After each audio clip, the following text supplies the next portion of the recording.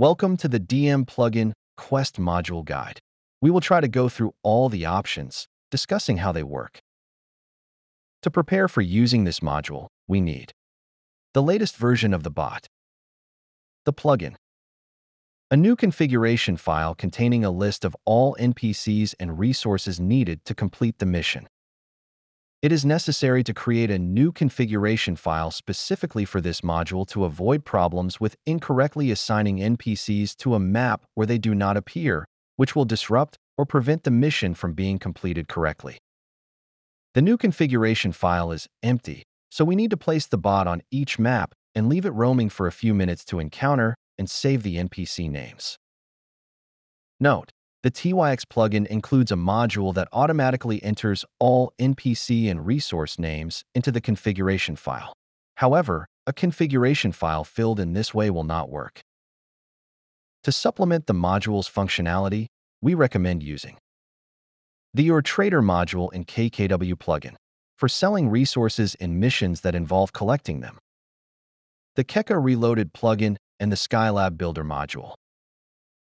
Notes about the bot itself.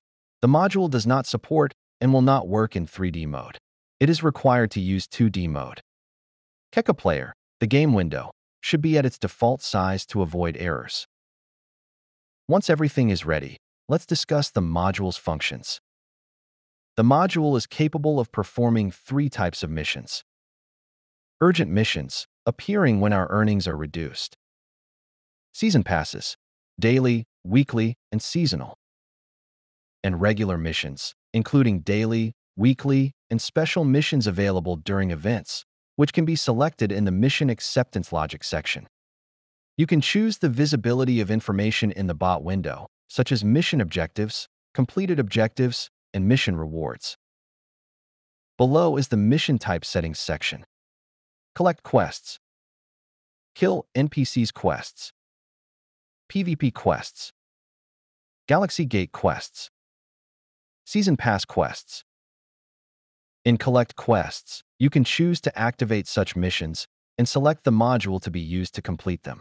By default, the Quest module uses the Kill and Collect module logic to complete missions. However, if necessary, you can specify a different module to complete them. This applies to the settings for each mission type. Next is the option to use a pet and its work module, for example, to search for resources on the map using the resource search mechanism.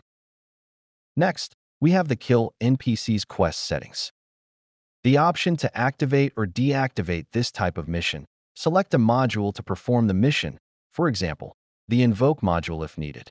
Setting up a pet to, for example, track NPCs using the enemy locator. Identical options in PvP quests. Custom module could be, for example, Ship Killer or PvP module.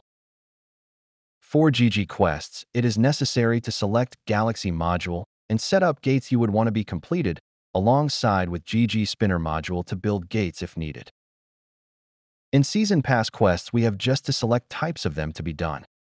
Keep in mind, if among them would appear example, Galaxy Gate quest or Kill NPCs, you should enable option to use Quest module as behavior.